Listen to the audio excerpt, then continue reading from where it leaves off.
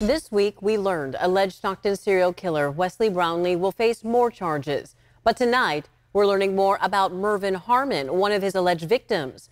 The mother of Harmon's kids, Tiffany Lucas, tells us his memory will live on in their household. And we heard about this serial killer person, and I'm telling the kids be careful when they're going out at night, things like that. But I never once thought it would have been related to his case.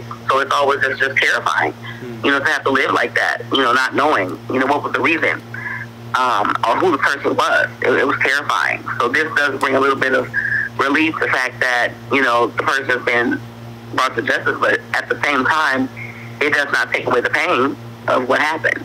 I would have never thought that something like that would happen to him. I just wouldn't have thought that. Mervyn was funny. He was hilarious. He was easygoing. He was a really good cook. And of course, like I always say, he had one of the best smiles I've ever seen. Smile of gold, golden smile. He just loved to have a good time. He loved to have fun. Like I said, he loved to cook, and he loved his children. That he's always going to be alive to my children. I have 2 girls, and they look just like him. So his memory will always be alive in my house. The suspect, Wesley Brownlee, is expected to appear in court for arraignment on the new charges in Stockton on January 3rd.